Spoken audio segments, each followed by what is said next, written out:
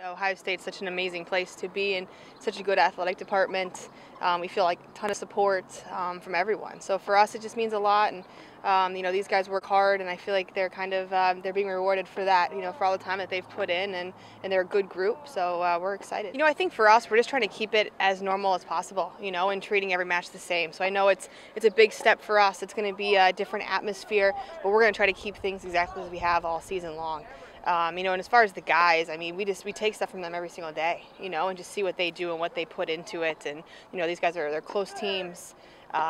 We've seen what they've been able to get through, and so, it's just good to have them around. There have been times this season where I felt like maybe the moment might get to us a little bit. One of those times maybe being Vanderbilt here after the national indoors, and these guys responded really well, so I think they believe in themselves.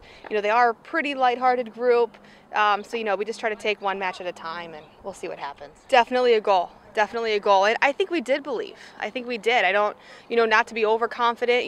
We thought we were going to be a good team. You never know how good. You never know, how things are going to fall. But for us, we believed in the work we've been putting in. And these guys stuck around this summer, and we had a good summer and a good fall. And so, I think we did believe that this could happen.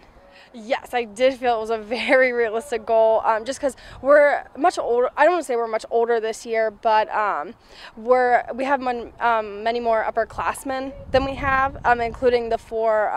Now we're seniors, so I think we have much more experience than we've had in the past years. So I don't think it was a surprise for us to make it this far, but it's definitely exciting. This year has been much different with our conditioning and our practice schedule, and I think we all just wanted it so much more this year, just because the past 2 years it's kind of been a letdown losing in the first round. So I think we were much hungrier this year than in the past 2 years.